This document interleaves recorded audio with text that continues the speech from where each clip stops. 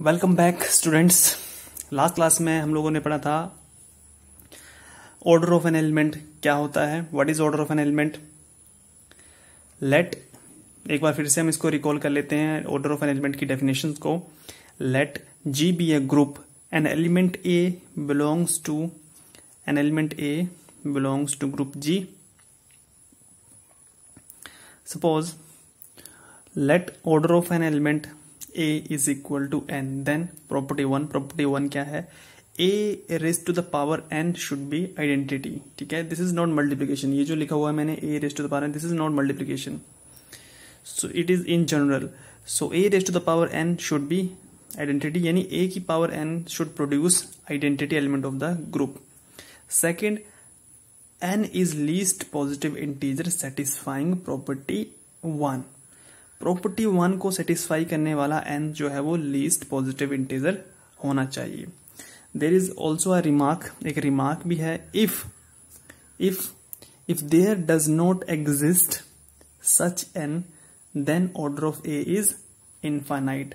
अगर ऐसा कोई भी एन जो है वो एग्जिस्ट नहीं करता है, इन दैट केस हम बोलेंगे order of an element A is infinite. अगर ऐसा कोई भी एन जो है वो एग्जिस्ट नहीं करता है। लास्ट में मैंने examples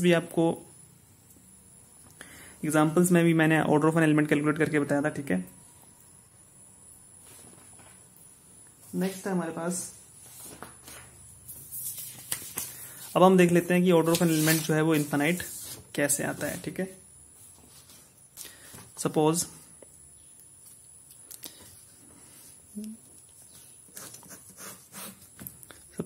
G is a group। ठीक है, G ग्रुप को क्या लेंगे हम, suppose it is set of integers,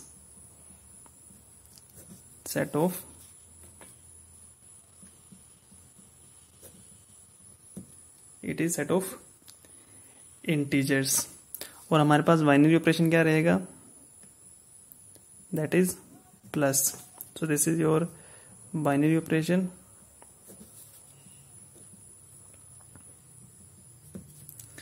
सो जी है हमारे पास सेट ऑफ इंटीजर्स और हमारे पास बाइनरी ऑपरेशन क्या है, प्लस। ठीक है, so we have to find order of one. So one का ऑर्डर क्या रहेगा with respect two plus. Identity क्या है यहाँ पे, आइडेंटिटी इज 0। ये आप लोगों को वेरीफाई करना है कि सेट ऑफ इंटीजर्स के पास आइडेंटिटी जो है वो 0 होती है। ठीक है, कैसे, डेफिनेशन क्या होती है आइडेंटिटी की, ए star E is equal to E star, this is your binary operation, A must produce the element A itself. ये होता है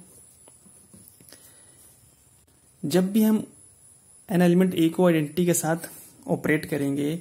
ठीक है, तो रिजल्ट क्या आना चाहिए हमारा, द एलिमेंट इटसेल्फ। ठीक है, जब भी हम एन एलिमेंट ए को आइडेंटिटी के साथ जो है वो ऑपरेट करेंगे, the result should come the element itself. So in that case, set of integers के केस में ऐसा कौन सा एलिमेंट है जिसको किसी भी एलिमेंट में हम ऐड करें तो वो एलिमेंट खुद को रिपीट करे। ठीक है, वो that is 0। For example 1 + 0 is 1, 2 + 0 is 2, 3 + 0 is 3, -3 + 0 is -3। So it means this 0 is an identity. 0 जो है वो एक आइडेंटिटी की तरह वर्क कर रही है। ठीक है, जब भी हम 0 को 1 में ऐड कर रहे हैं तो इट इज गिविंग अस 1। ठीक है, 2 को 0 में ऐड करें तो 2। सो 0 जो है यहाँ पे 0 is the identity of set of integers. ठीक है, सो ऑर्डर ऑफ 1 क्या होगा, 1 में सबसे पहले हम 1 ऐड करेंगे, आंसर इज 2। देन 1 + 1 + 1 3, 1 + 1 + 1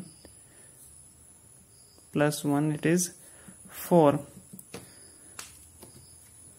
तो क्या कभी ऐसा स्टेप आएगा जब 1 को हम ऐड करते जाएं और हमें क्या मिले, 0? क्या ऐसा पॉसिबल है, इज इट पॉसिबल कि हम 1 को ऐड करते जाएं और हमें 0 मिले?